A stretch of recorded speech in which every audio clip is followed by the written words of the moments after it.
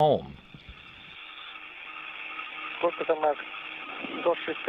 Mark, what's the reading? 160. Good. Georgi.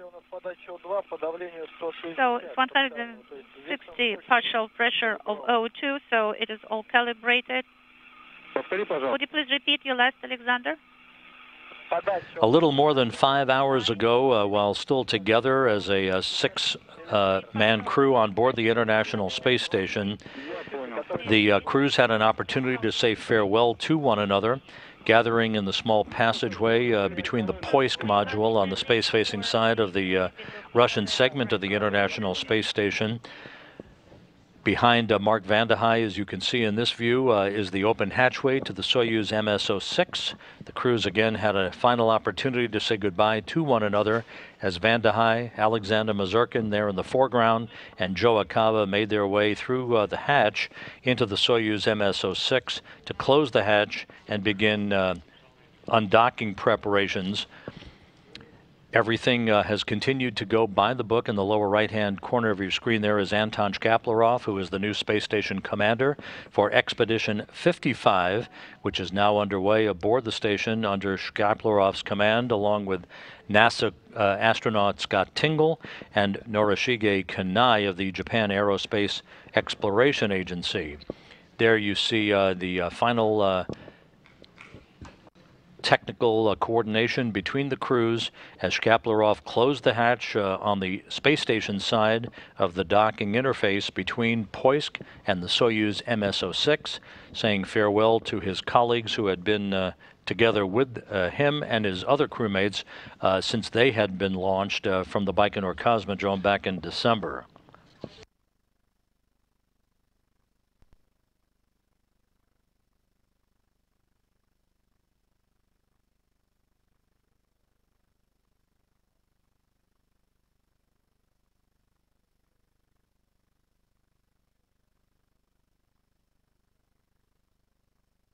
The vertical and horizontal come together under the... Once the hatches had been closed between the Soyuz and the International Space Station's Poisk module, there were a series of leak checks to make sure that we had an airtight seal at the docking interface. The three crew members aboard Soyuz, Misurkin, Acaba, and Vande, climbed into their Sokol launch and entry suits, conducted leak checks on the suits themselves, and then conducted the depressurization of the small passageway or vestibule between Poisk and the Soyuz to ensure that we were down to vacuum for the undocking that was coming up a short time thereafter. That undocking occurred as the Soyuz and the International Space Station passed over southeast Mongolia at an altitude of 252 statute miles at 5:08 p.m. Central Time, 6:08 p.m. Eastern Time. Springs on both sides of the docking interface pushed off against one another to enable the Soyuz to back away from Poisk. There were two separation burns conducted by the Soyuz thrusters in the minutes that followed to increase an opening rate to a distance of about 12 miles now, separating Soyuz and the International Space Station in preparation for the deorbit burn that's coming up in less than 29 minutes.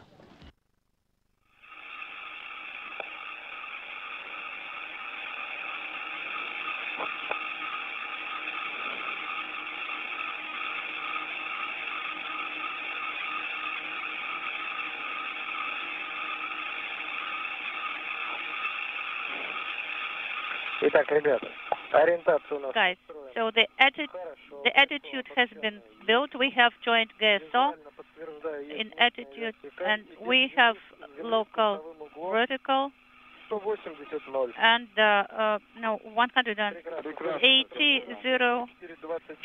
0424 is the next time mark. We will have to send the command to inhibit the Acaba sensors. We confirm that.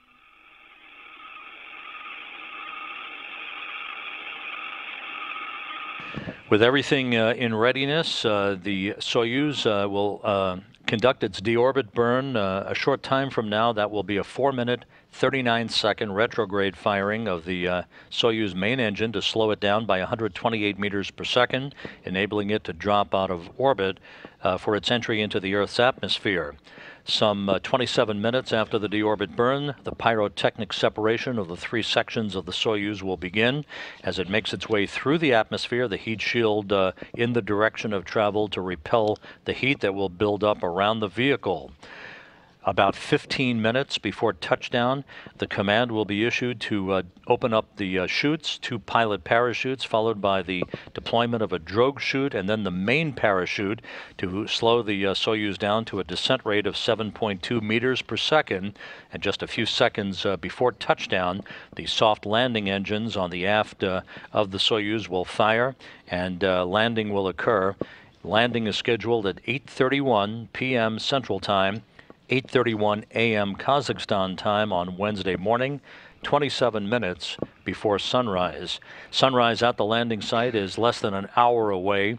And again, as we mentioned, the Russian search and recovery forces called Rosaviatsia, the civil search and recovery patrol team that works for the Russian government. They are all forwardly placed now at the airport in Zhezkazgan, which is to the northwest of the landing site itself.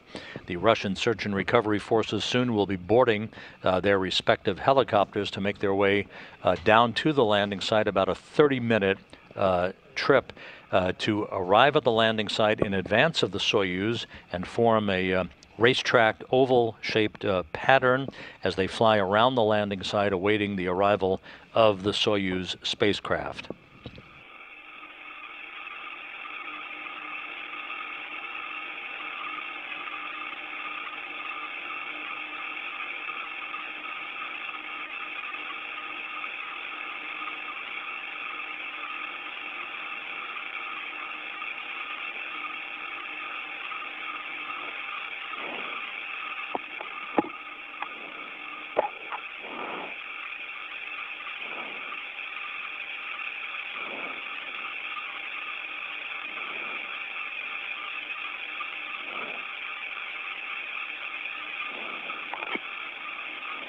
Aboard the International Space Station, the Expedition 55 crew, a 3-man crew for the next 3 weeks, will have an opportunity to have an off-duty day tomorrow, basically take a breather after a rather high-paced level of activity over the past few weeks.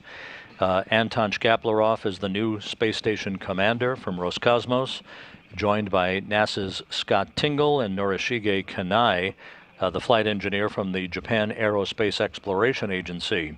That 3-man crew will conduct what are known as indirect handover operations as a 3-man crew for the next 3 weeks until the launch on March 21st of the next trio of residents who will take up occupancy at the space station. That crew, led by Oleg Artemyev and NASA astronauts Drew Feustel and Ricky Arnold, are set to launch from the Baikonur Cosmodrome on March 21st on the Soyuz MS-08 spacecraft from the Baikonur Cosmodrome on a 2-day 34-orbit rendezvous with a docking scheduled to the Poisk module on March 23rd to restore the station to a 6-man operation. Moscow, Soyuz. Gosha, are you there? Yes. Could you please remind me regarding the G4 command? Should we send it? Are we planning to send it? No, there is no need to send it, Sasha. No need? Okay, copy that.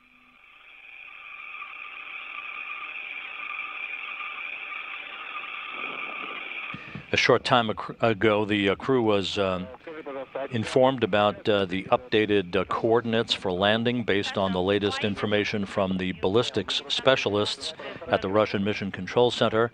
The current coordinates, and this of course could be tweaked and changed after landing, but the current landing coordinates are 47.25 north latitude, 69.37 east longitude. Again, that is the prime landing site in the southern zone called Zone 6. That is to the southeast of the town of Zhezkazgan, about 90 miles from Zhezkazgan. It's about a 30-minute helicopter ride. Those helos will have their rotors spinning a short time from now, with the first helicopters taking off around the time of the deorbit burn, some 22 minutes from now.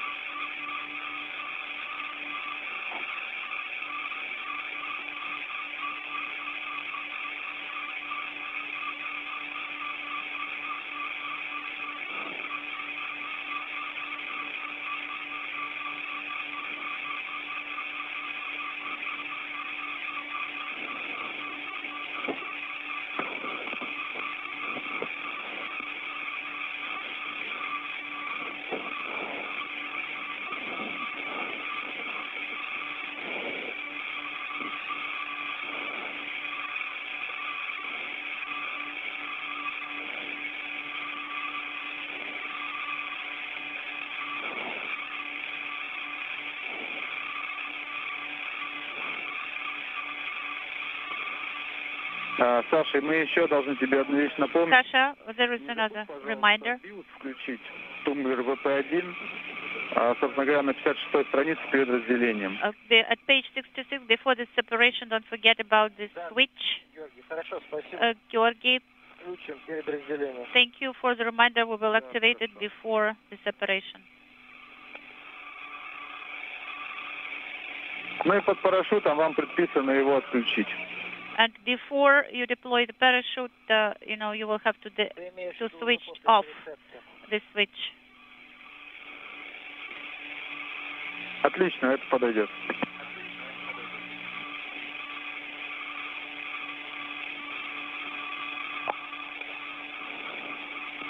After the change of the parachutes, yes, that's correct.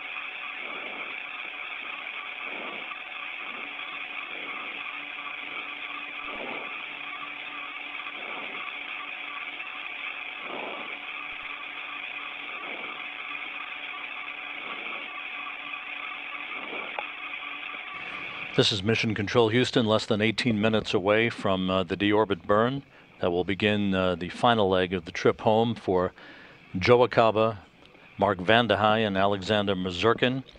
Again, the three-person crew left on the International Space Station, now Expedition 55, is Anton Shkaplerov, the new station commander, joined by Scott Tingle of NASA and Norishige Kanai of the Japan Aerospace Exploration Agency. That will expand to a six-person crew in 3 weeks with the arrival of Drew Feustel and Ricky Arnold of NASA and Russian cosmonaut Oleg Artemyev.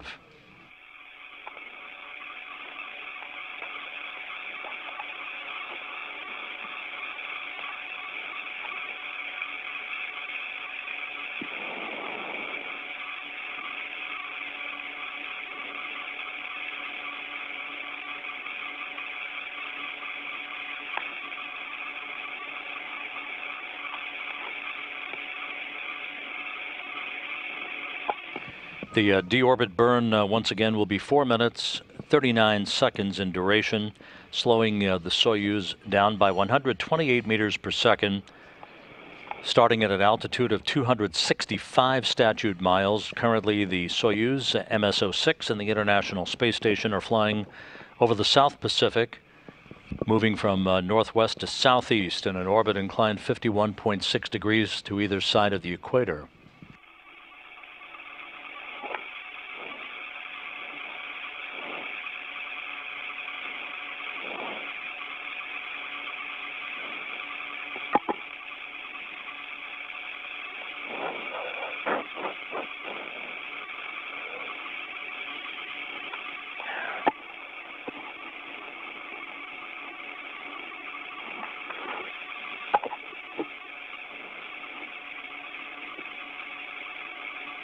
The latest report from the landing site from NASA personnel who are in coordination with the Russian search and recovery forces is that the GCTC aircraft at Karaganda is planning to fly to Zhezkazgan to simplify the recovery operations. The NASA Gulfstream jet that's also at the Karaganda airport is awaiting the green light to relocate to Zhezkazgan itself, contingent on suitable runway conditions at Zhezkazgan. A small contingent of NASA support personnel, including a flight surgeon, Chad Rowe, who's the Director of Human Spaceflight Operations in Russia, and a pair of Russian nurses who are assigned to NASA. They spent the night in all-terrain vehicles near the landing zone. The plan is for them to watch the landing from there and then relocate to the capsule. They're just a few kilometers away from the landing site. So the Russian search and recovery forces are playing it safe, but continuing with a series of procedures here to ensure nominal operations. Meanwhile, the first of the 10 helicopters that had been pre-positioned at the Zhezkazgan airport are now airborne en route to the landing zone. There was a LOS.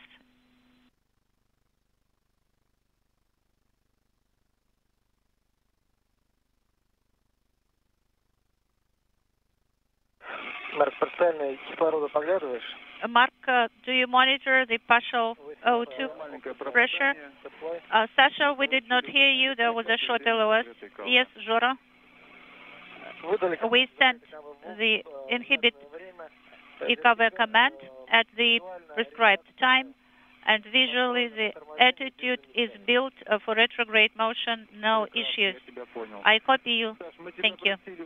На белый шрифт ВКУ, когда расстыковывались, когда запускали динамику, и не сказали тебе, что все, можешь использовать любой, который тебе понравится. Sasha, we asked you to select, the modes on VKU, whatever you like, whatever is most suitable for you. Copy. Ну что, ждем разворот через 5 минут. Okay, so in 5 minutes, we're standing by for the maneuver. Ждем. We're standing by.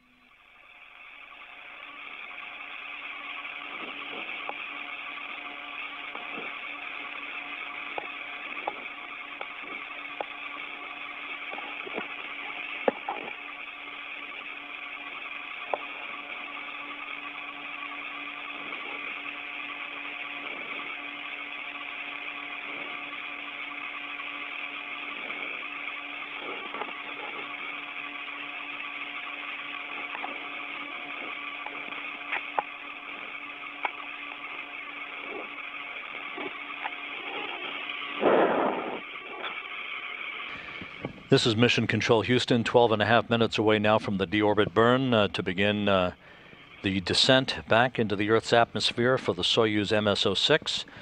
The Soyuz commander, Alexander Misurkin, will be using the call sign Altair. You'll be hearing that referred to in calls from the Russian flight controllers in Korolyov. You're looking at a balcony view of their flight control room just outside of Moscow.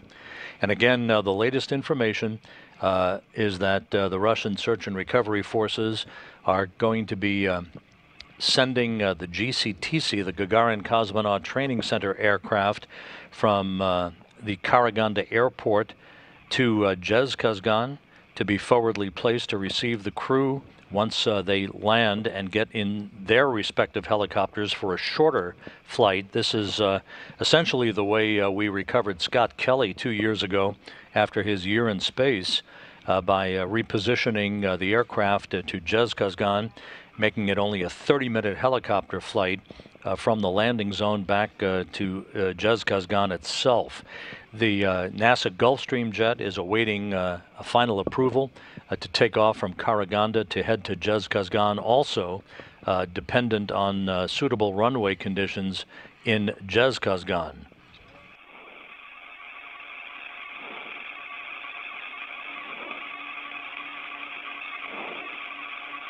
There is some snow falling at the landing site, mostly a wet snow, not much accumulation reported. The visibility is acceptable. Everything appears to be proceeding on track for an on-time and nominal landing and recovery operation for Acaba, Vande and Misurkin.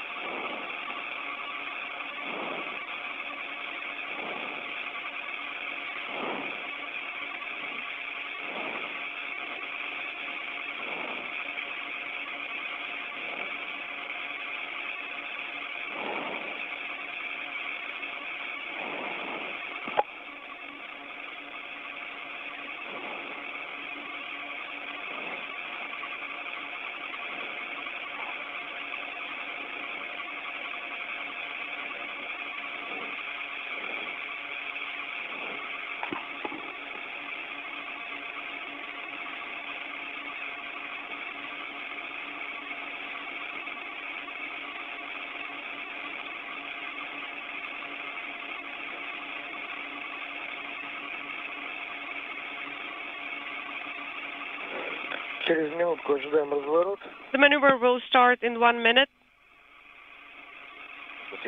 Thank you.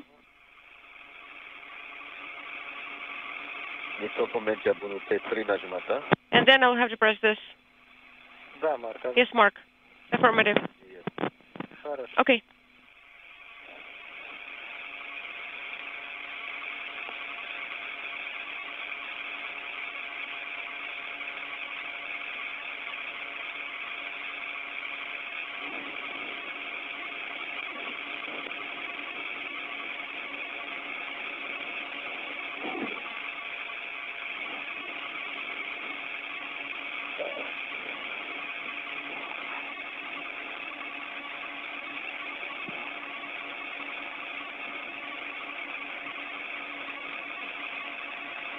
That's 20 seconds.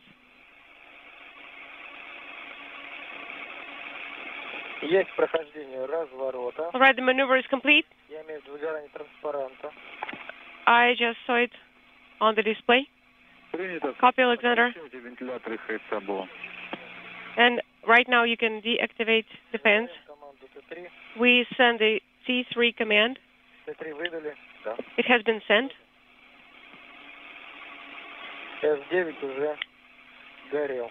And T9 has been already illuminated.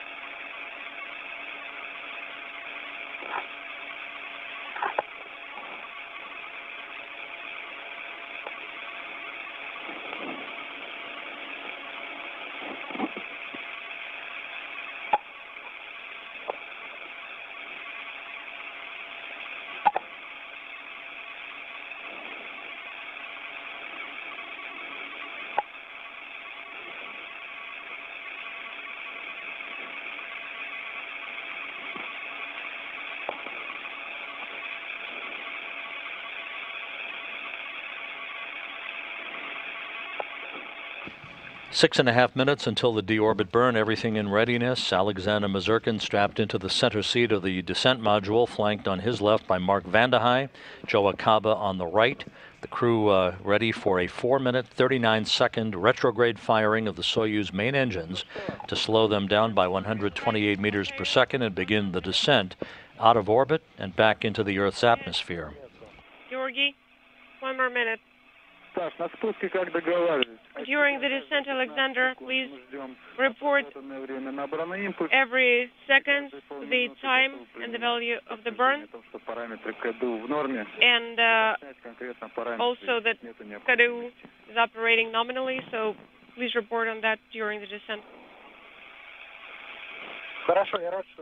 Copy. Thank you.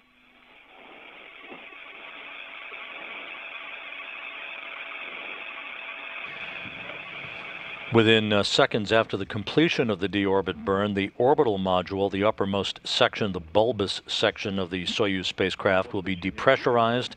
That's done in advance of the pyrotechnic separation of the 3 sections of the Soyuz spacecraft. The module separation commanded some 27 minutes after the deorbit burn, scheduled just before 8:06 p.m.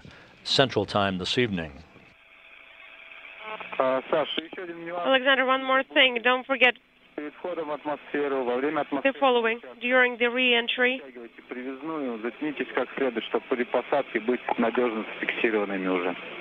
tighten the straps so that you are secure, you're safely strapped during the landing, and make sure that the ODF is secured properly for the landing. Yes, copy. All right, copy. Thank you.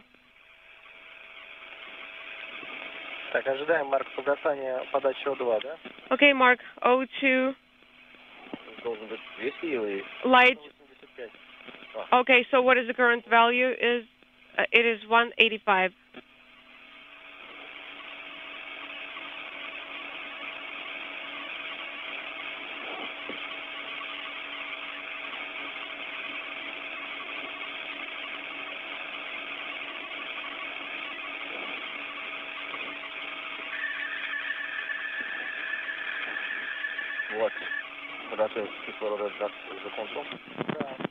Inaudible is not illuminated anymore, and the value is 185. That is correct.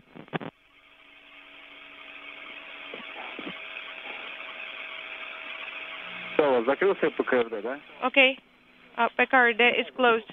Yes, it's closed. Отлично. Thank you.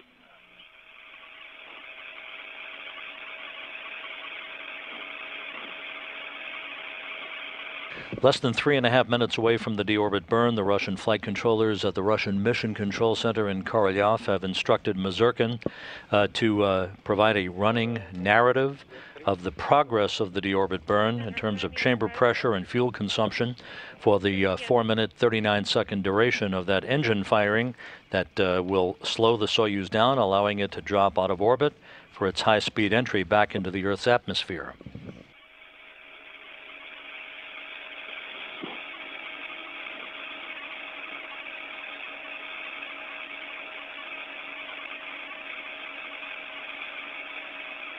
Misurkin, Vande and Acaba wrapping up 168 days in space, 2,688 orbits of the Earth, and a journey of 71.1 million statute miles.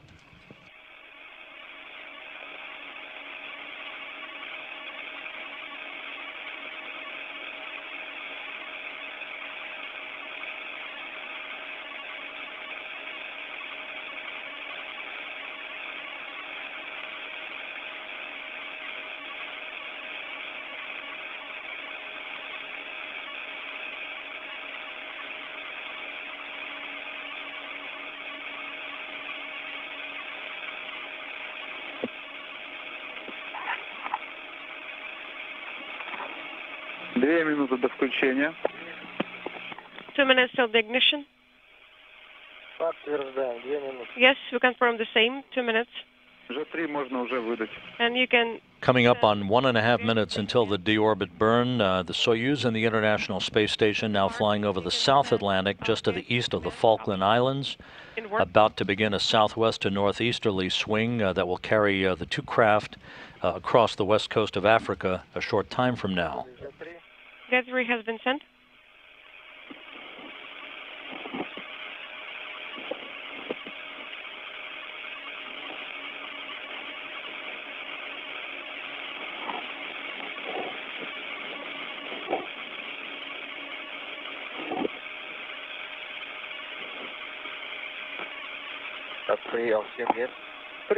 Inside a minute until the initiation of the deorbit burn. 7 is confirmed. Combined GSO is also confirmed.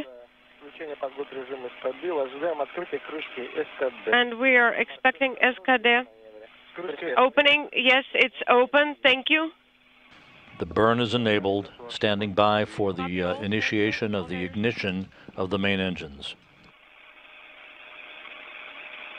Полминуты до включения двигателя. 1 minute till thruster firing.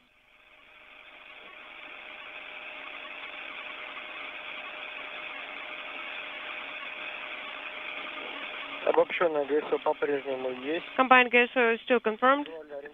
Visual attitude cannot be controlled anymore. 5 секунд. 5 seconds. And we expect thrusters to fire.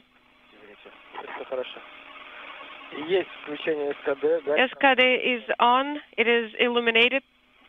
And the deorbit burn is underway, right on time, with the Soyuz flying over the South Atlantic, a 4-minute, 39-second retrograde firing. 15 seconds, 0.46, and the burn value is 7.9. Copy.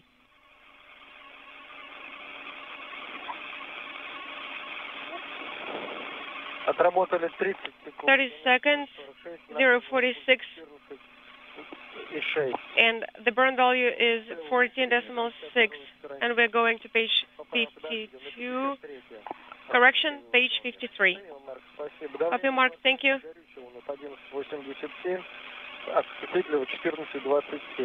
And the prop pressure, thank you very much, Mark, is 1427.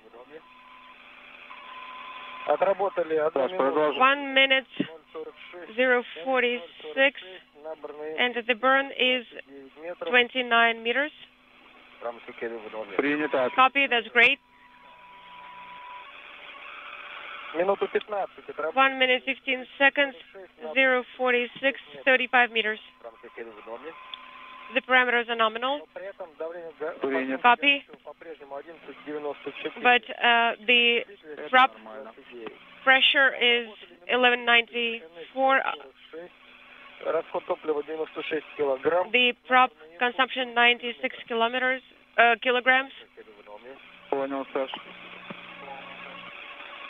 Inaudible. 1 minute 45 seconds, 046, 48 meters.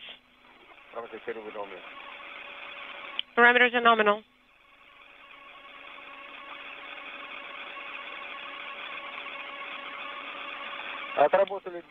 Two minutes, 046, 128 kilograms of used prop, 57 meters.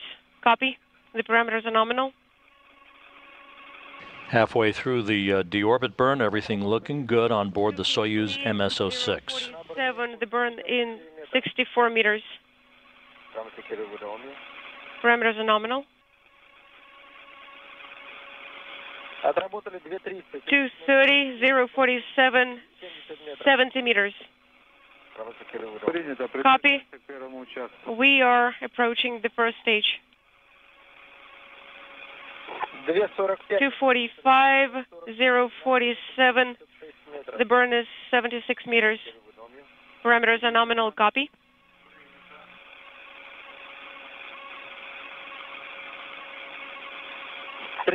Three minutes. 193 kilograms of prop has been used. 047. The burn is 84 meters. Parameters are nominal. Copy. 315, 047, 91 meters. Parameters are nominal.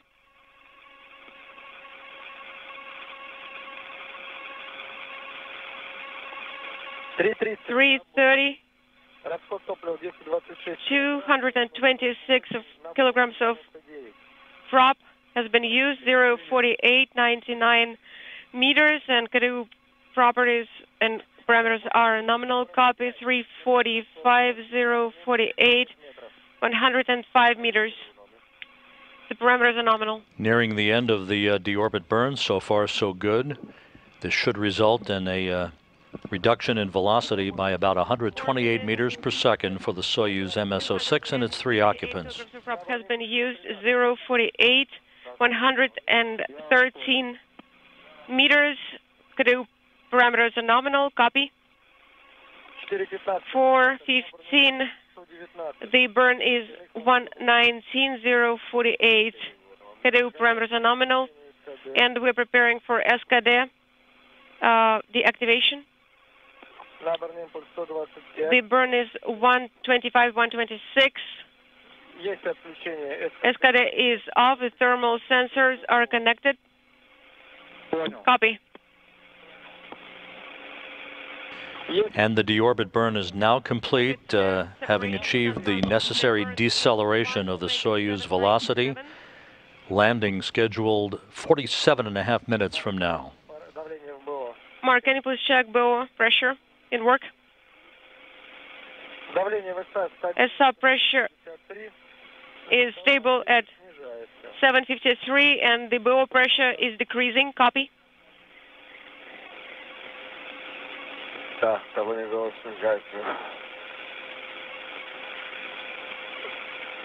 Inaudible.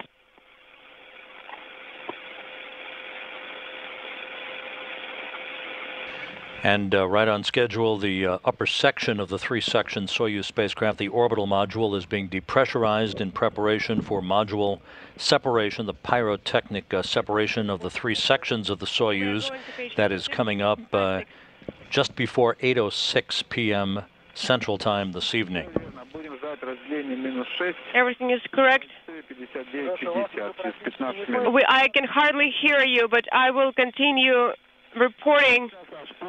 Okay, Alexander, I agree with that plan.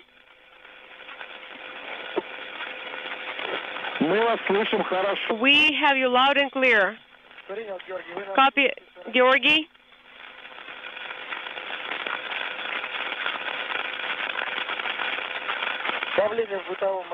Bow pressure is 150, and SR pressure is stable at 753. Copy, Alexander. The noise is really loud, but please keep reporting.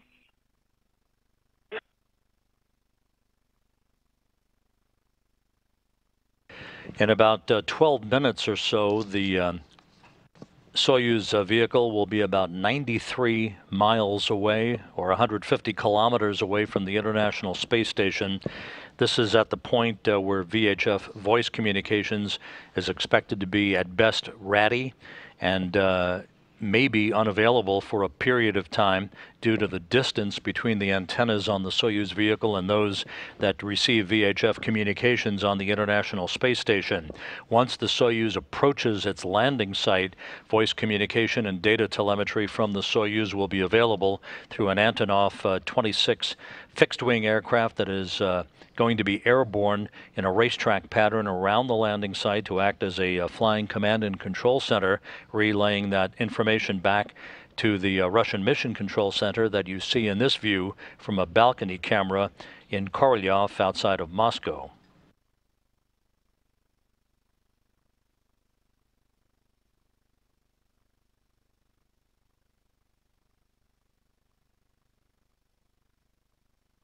So it is typical for voice communications to be lost for a period of time, with the crew returning in a Soyuz vehicle just based on the geometry between the communications antennas on the Soyuz and the International Space Station. The two vehicles are currently flying over the South Atlantic, approaching the west coast of Africa. The Soyuz has completed its deorbit burn and is now beginning to slip out of low Earth orbit for its entry into the Earth's atmosphere. The key times that you should be aware of: the module separation is the next major milestone at 8:05 and 51 seconds p.m. Central Time, followed about 3 minutes later at 8:08 and 41 seconds Central Time by entry interface, the point at which the Soyuz will literally enter the Earth's atmosphere at an altitude of about 326,000 feet. The crew and the Soyuz will begin to feel the first tug of gravity on their bodies since they were launched back on September 13th last year.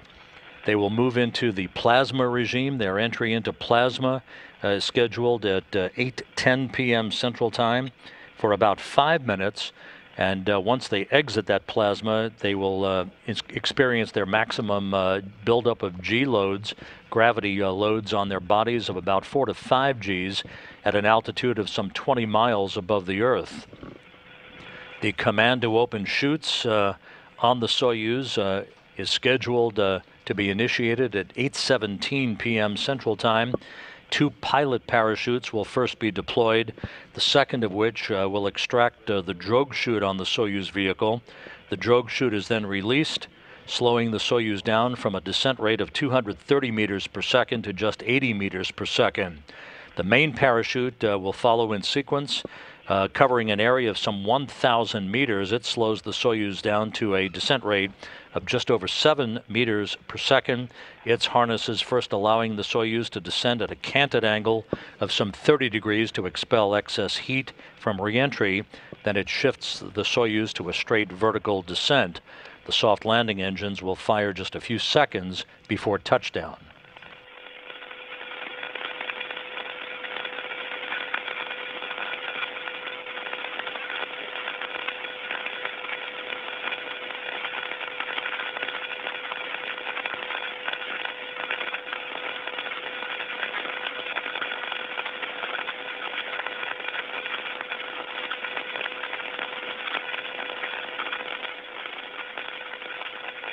Когда ты хочешь, что мы закроем первый шлемик? Audible. Айтер, я получаю вас. 9, правильно? Да, не это надо. Ну вот 0459 закроем. 0459.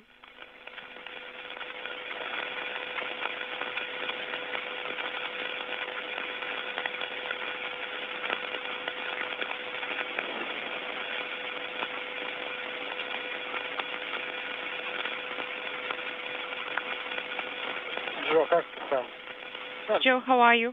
Great. That's good.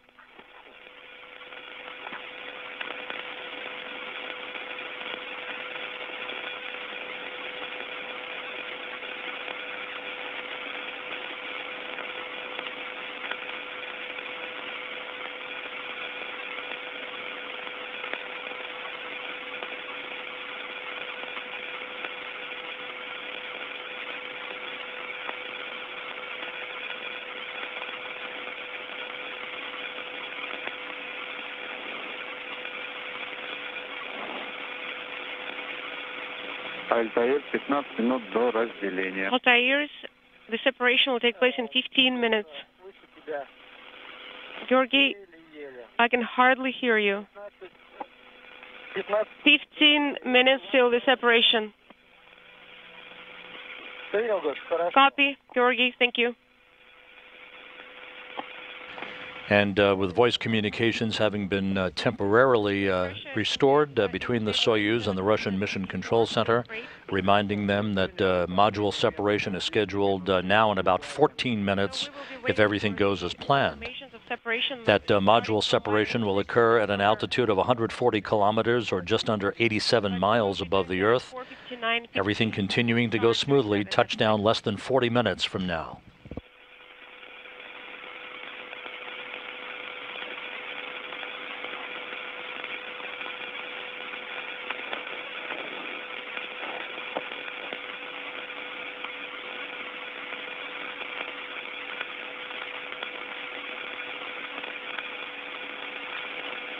The Russian search and recovery forces in a series of Russian Mi-8 helicopters are airborne heading to the landing site. They will line up and queue up basically in a racetrack pattern around the landing zone, awaiting the arrival of the Soyuz vehicle. Once it touches down, the most critical recovery helicopters will touch down in sequence right behind the Soyuz vehicle, including the teams that will have the inflatable medical tent, if it is to be used tonight at the landing site or Wednesday morning, as the case may be locally in Kazakhstan. That will be followed in succession by other critical RSC Energia and medical support personnel who will be working to extract the crew from the Soyuz spacecraft and place them in chairs nearby their vehicle for a short period of reorientation to Earth's gravity, an opportunity to get their equilibrium back before they're either brought into the medical tent, should it be used tonight, or to reload them into the Mi-8 helicopters, one for each crew member that will return them. In this case, it appears to Zhezkazgan with just a 30-minute helicopter ride from the landing site.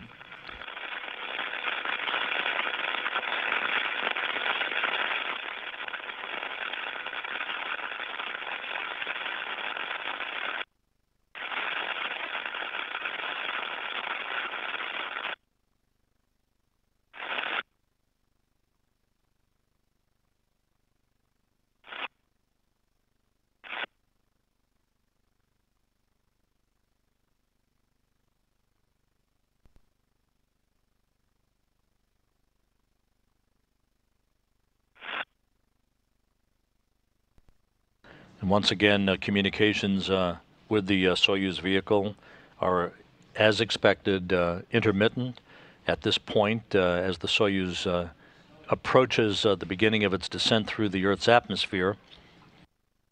Alexander Misurkin, the Soyuz commander, operating under the call sign of Altair, was instructed to continue talking, providing status reports, so that if communications or when communications are restored, either through the VHF link or through the Antonov 26 fixed-wing aircraft at the landing site, the Russian flight controllers will be receiving those communications in a prompt fashion.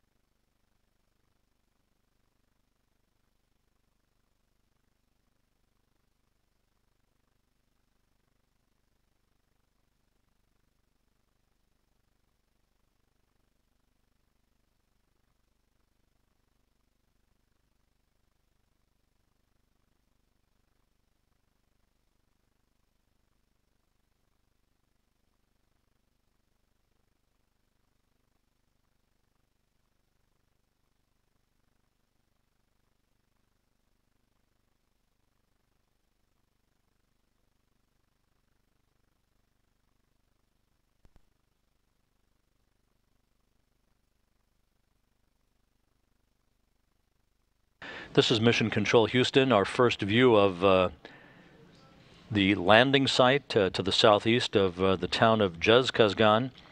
This is from a satellite link from one of the all-terrain vehicles that began its trek about 36 hours ago from Kazakhstan to the landing site.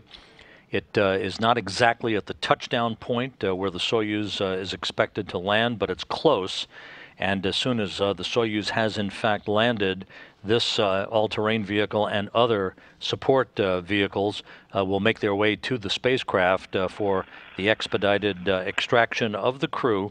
The temperature at the landing site is about 30 degrees Fahrenheit.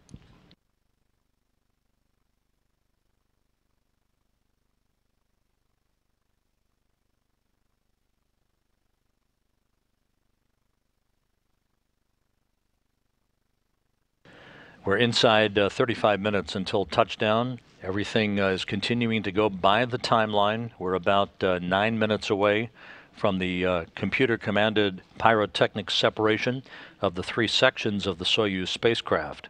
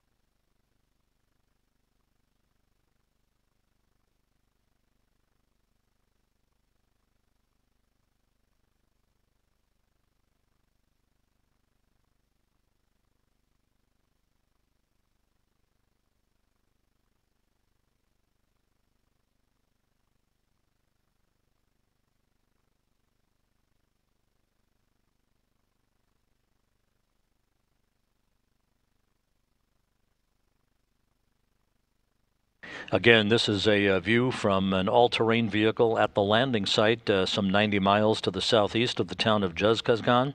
You can see the dusting of snow on the terrain there.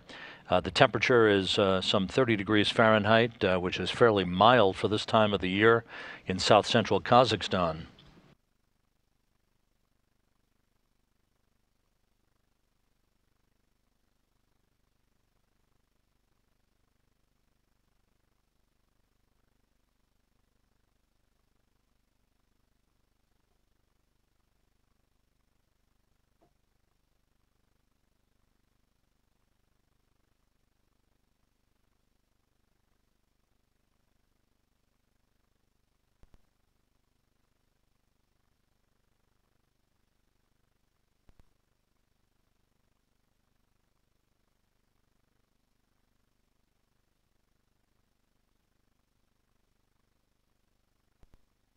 At the landing site, the search and recovery forces have now refined what they believe will be the landing coordinates for the Soyuz MS-06. The current coordinates, 47.19 north latitude, 69.34 east longitude. That would be a bullseye touchdown for the Soyuz if it materializes. Landing schedule 31 minutes from now.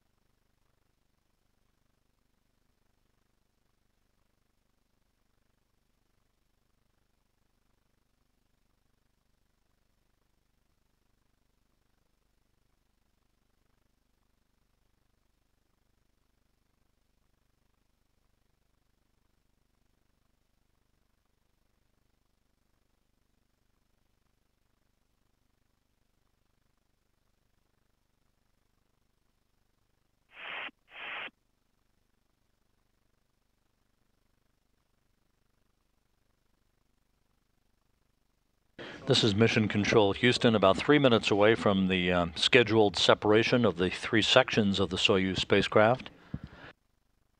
We're less than 30 minutes away from touchdown.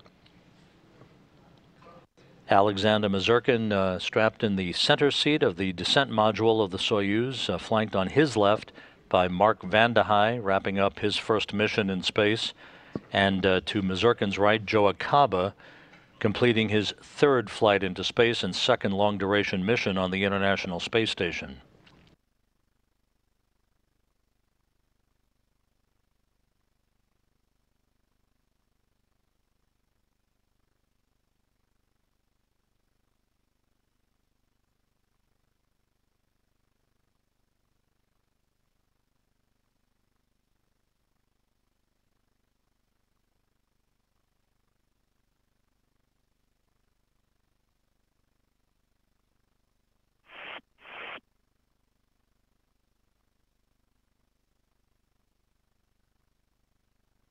Altair, Moscow, how do you copy?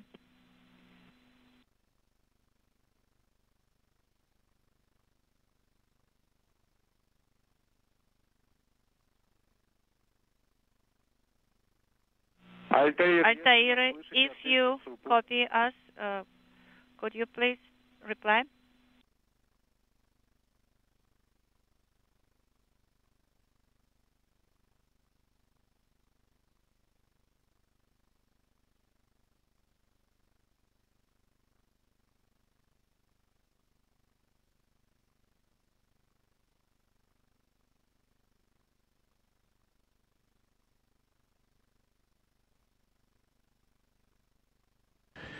Countdown clocks here in Mission Control ticking backward toward the anticipated landing of the Soyuz MS-06 some 27 minutes from now.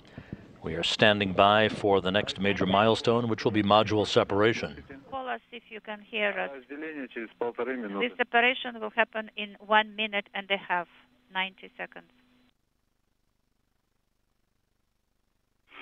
Georgi, the com is intermittent, so the separation program is activated. We are standing by for Sgarazar, so uncaged. And the time is, the separation time is 05:05:50. And once again, voice communications with the crew restored. Standing by for module separation. We copied. We are standing by for the separation.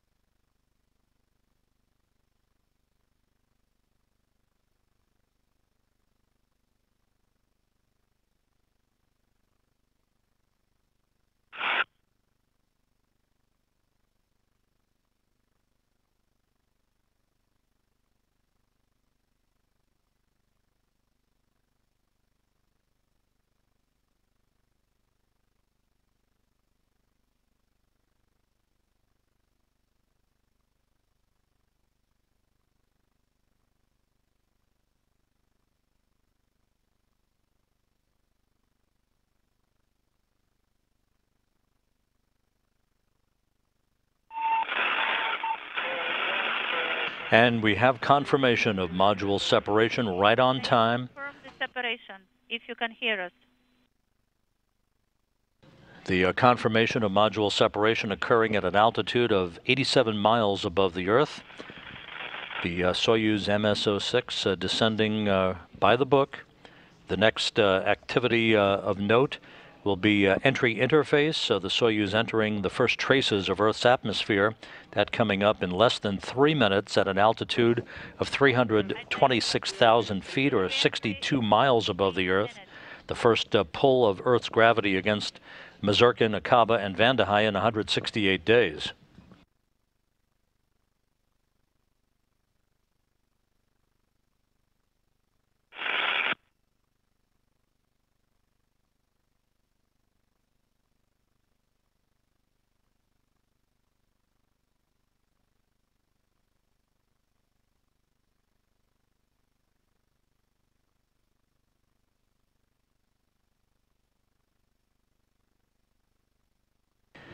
Everything throughout the course of the day has gone by the timeline. The crew members saying farewell to one another aboard the International Space Station and closing the hatch on the Soyuz vehicle just before 2 p.m. Central Time.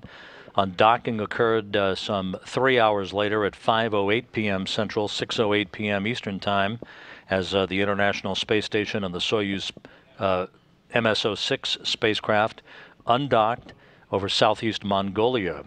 Left on board the 3-person crew of Anton Shkaplerov, the new Soyuz, or the new International Space Station commander, and his 2 crewmates, NASA's Scott Tingle and Norishige Kanai of the Japan Aerospace Exploration Agency.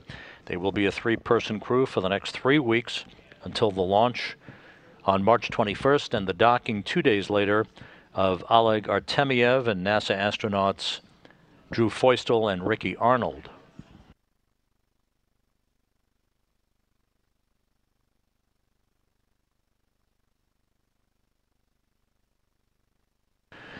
And there's video once again from the landing site, 90 miles to the southeast of Zhezkazgan. Solid overcast at the landing site. Temperatures about 30 degrees Fahrenheit as the first all-terrain vehicles queue up, ready to move into position near the spacecraft once it touches down.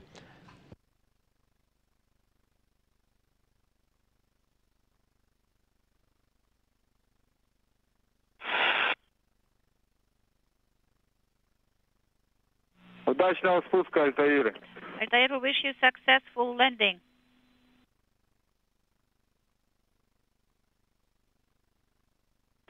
And a good view of some of the all-terrain vehicles that set out from Zhezkazgan about 36 hours ago.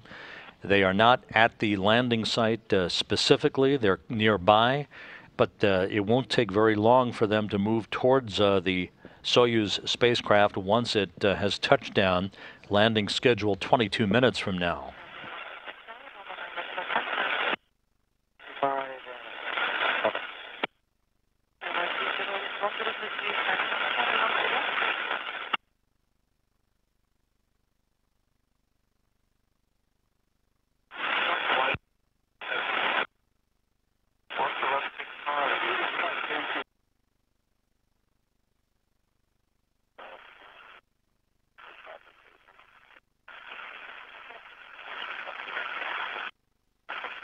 Unintelligible noise.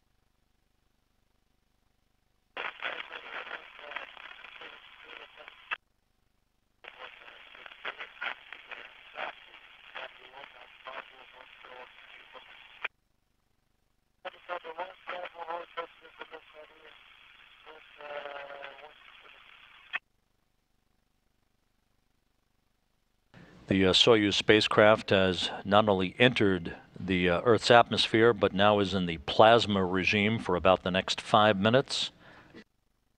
This is where temperatures around the spacecraft will build up to about 2,500 degrees Fahrenheit, ablated by the heat shield as the descent module travels in that direction with the heat shield pointed in the direction of travel. Once the Soyuz emerges from this plasma regime in about 3 minutes or so, the crew will feel its maximum G load building up on their bodies, 4 to 5 Gs, at an altitude of some 21 miles above the Earth. Touchdown now less than 19 minutes away.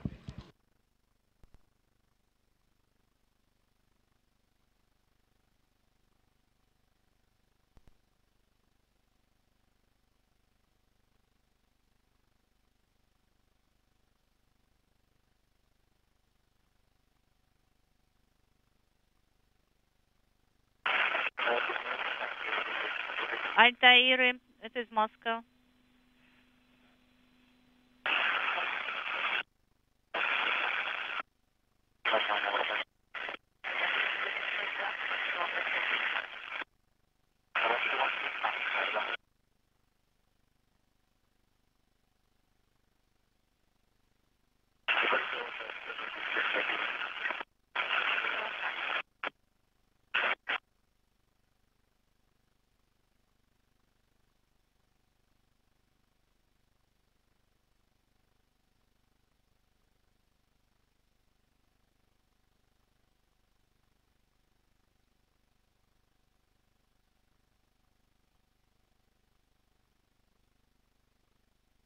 Altair, MCC Moscow, how do you copy?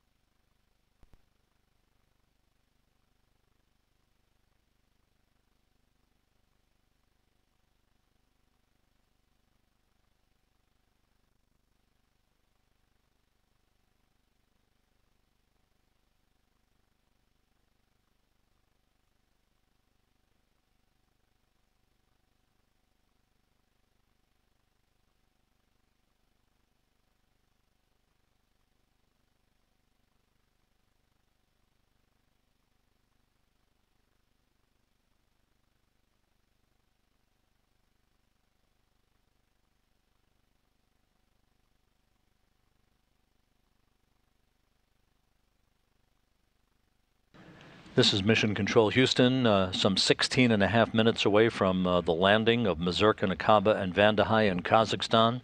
The search and recovery helicopters are nearing the landing zone. We can hear you.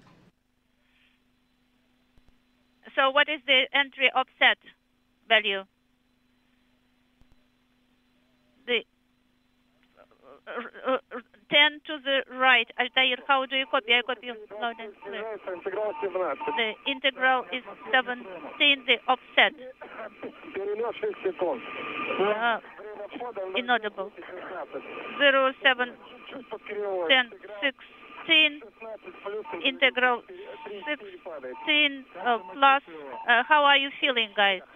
Oh, better than anyone. Pressure. 756 millimeters, 756.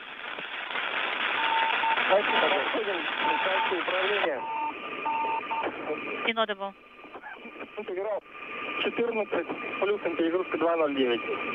So the integral is 14 plus 209. Copy. You're hearing that familiar beeping tone from a radio beacon on the Soyuz spacecraft that is providing position information to the search and recovery forces at the landing site in Kazakhstan, with touchdown expected just 15 minutes from now. We should be in position now where the Soyuz would have almost consistent communications from Alexander Misurkin, the Soyuz commander, with the Antonov 26 fixed-wing aircraft relaying data, telemetry, and altitude position through the Soyuz altimeter to the Russian flight controllers there in Korolyov.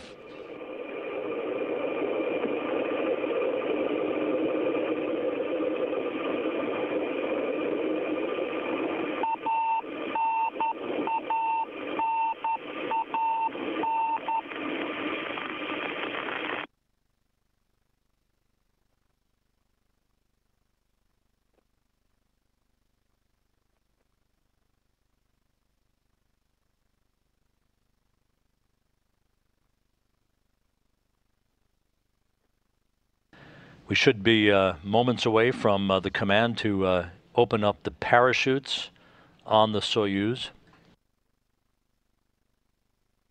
We'll be standing by for chute confirmation shortly. This command expected at an altitude of 10.5 kilometers or 6.5 miles above the Earth.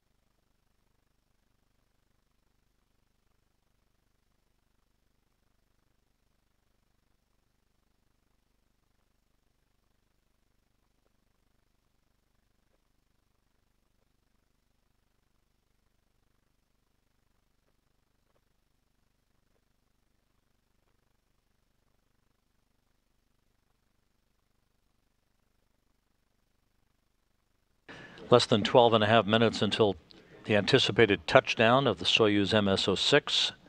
We're still standing by for confirmation of chute deploy, which should have occurred just a couple of minutes ago.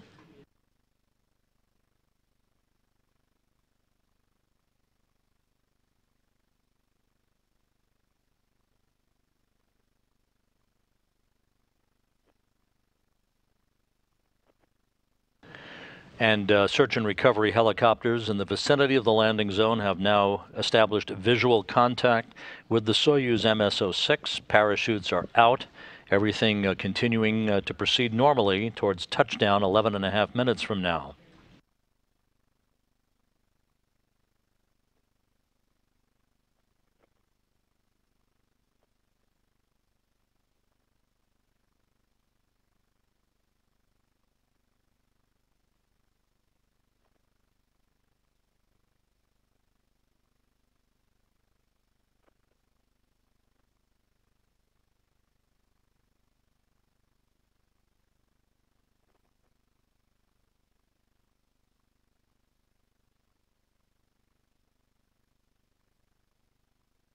Once again, the Rosaviatsa Russian search and recovery forces in the vicinity of the landing zone, especially the airborne Russian Mi-8 helicopters, have established a visual contact with the Soyuz MS-06. Its parachute has been deployed as it continues to descend toward its landing site some 90 miles to the southeast of the town of Kazakhstan.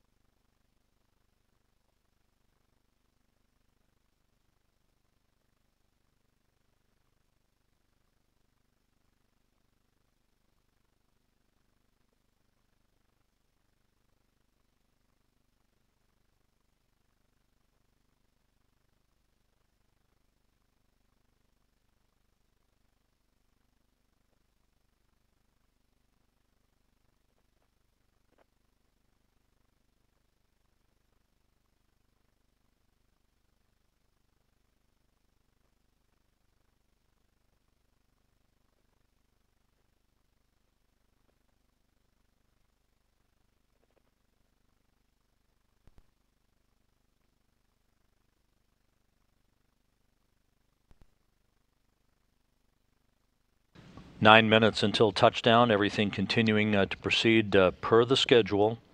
The Soyuz descending under its large main parachute towards a position some 90 miles to the southeast of the remote town of Kazakhstan in south-central Kazakhstan. Search and recovery forces, all-terrain vehicles are all positioned to begin the recovery of the crew a short time after touchdown.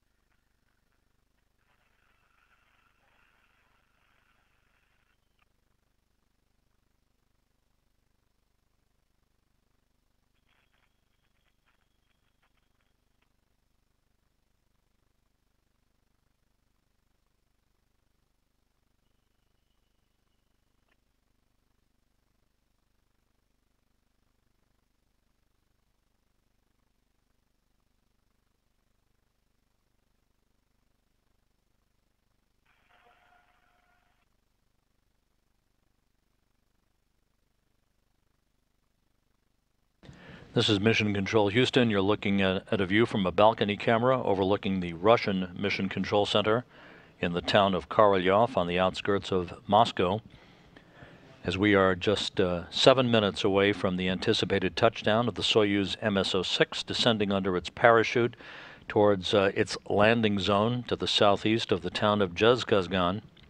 Everything per the entry timeline has gone by the book so far, as we're standing by for the search and recovery forces who are in contact with the crew on board the Soyuz to provide updates for us as we approach landing time.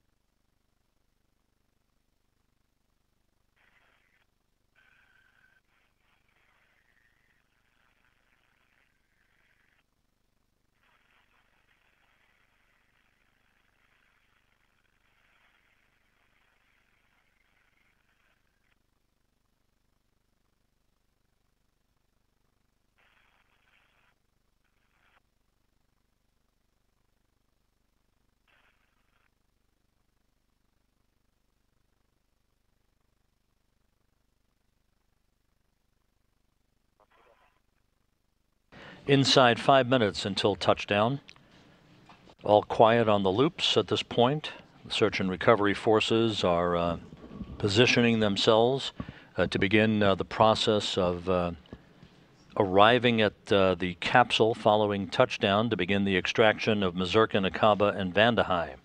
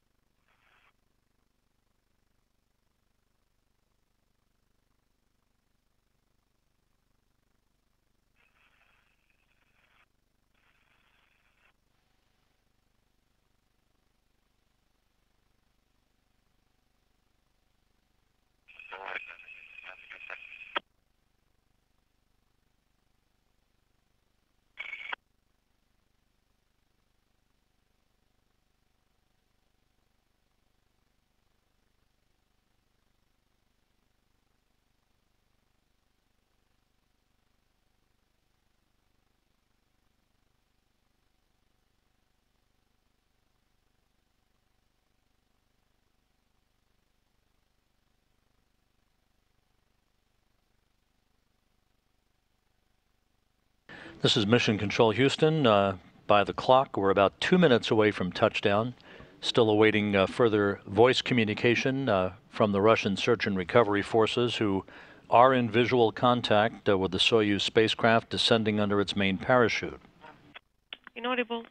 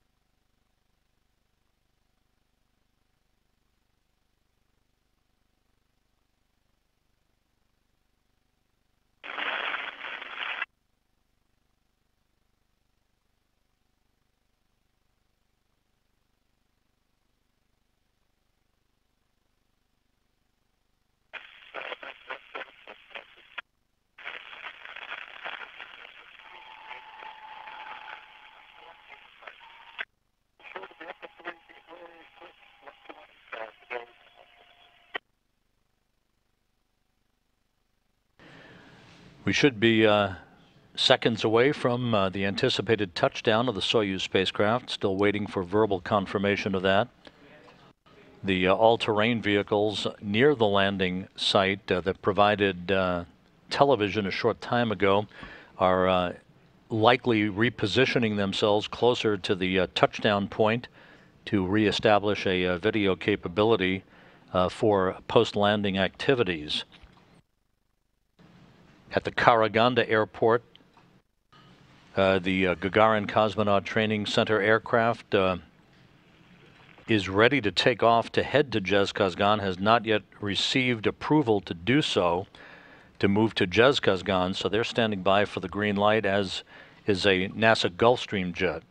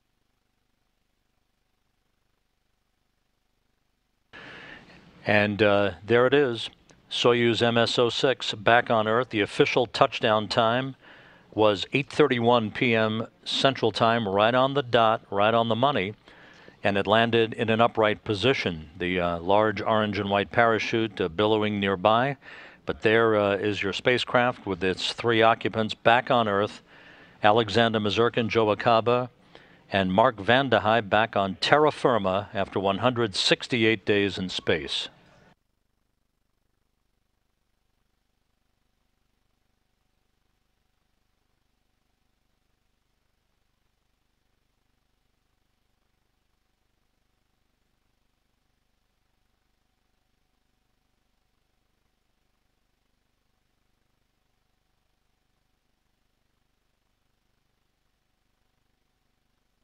Again, the report from the Russian Mission Control Center was that touchdown occurred right on time at 8:31 p.m.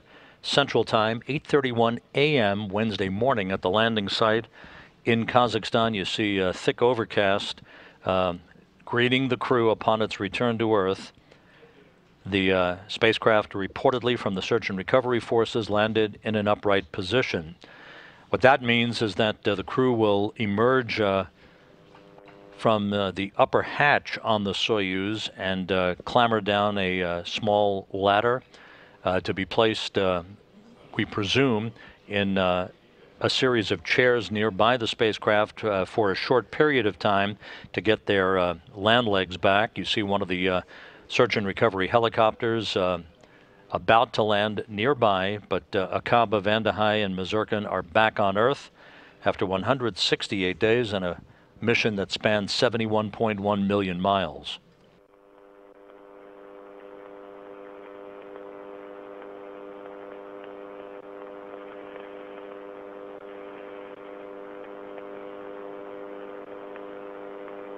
And all-terrain vehicles now moving in position near the spacecraft. We'll be getting a closer view of the Soyuz spacecraft once the satellite link on the all-terrain vehicle moves closer to the capsule itself.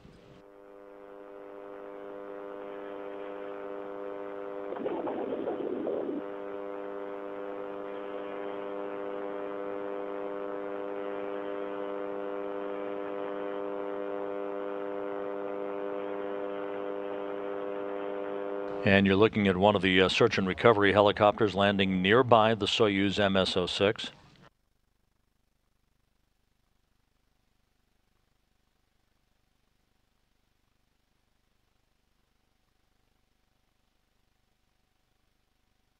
And the report now from the Russian Mission Control Center from the search and recovery forces, Alexander Misurkin reporting that the crew is feeling very well.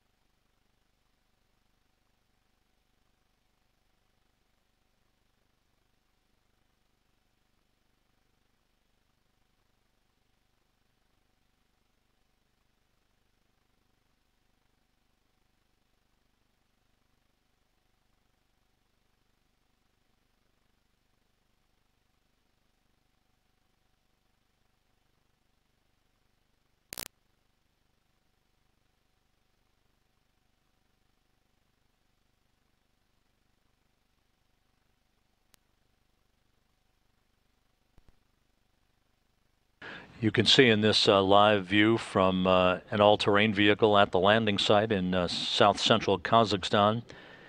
Some of the RSC Energia technical personnel are working to remove the lines from the large parachute from the Soyuz descent module. Inside that descent module, Misurkin, Vande, and Acaba are waiting to be extracted one by one. The crew should be extracted shortly following its on-time landing at 8:31 p.m. Central Time, 8:31 a.m. Wednesday morning in Kazakhstan.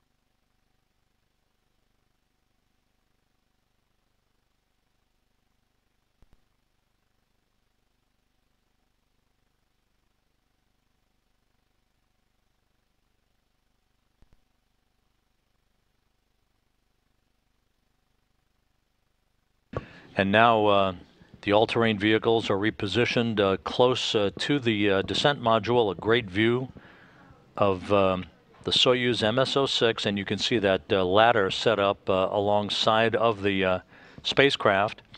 The crew will be extracted from the top of the Soyuz. Alexander Misurkin, the commander, who's in the center seat, will be the first out.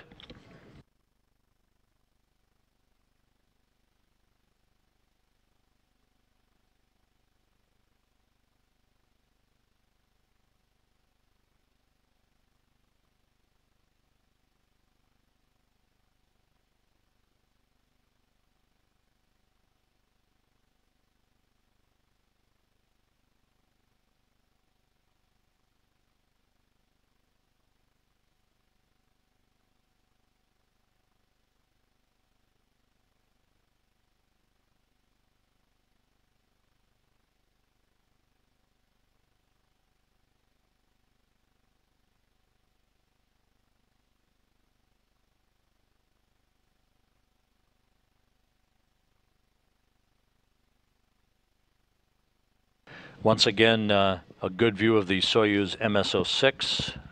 We'll get that signal back momentarily.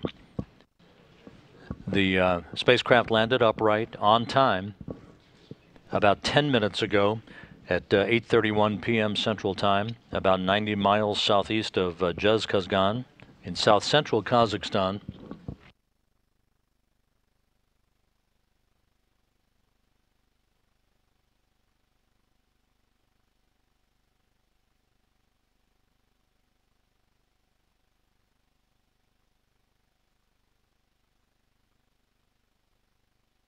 And the RSC Energia personnel are repositioning the ladder on the proper side of the Soyuz vehicle, through which the crew will be extracted a short time from now.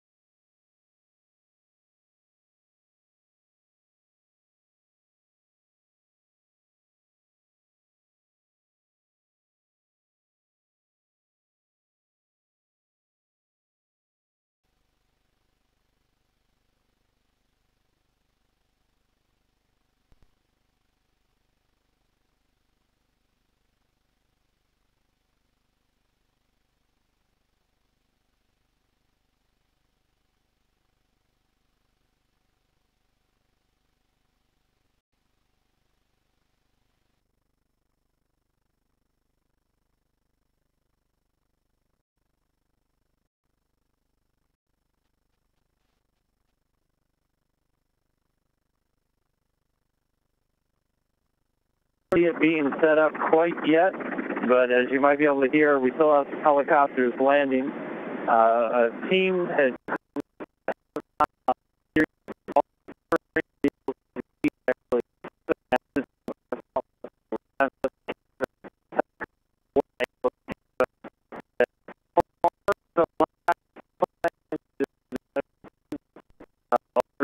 is going to be taking part in that field test experiment.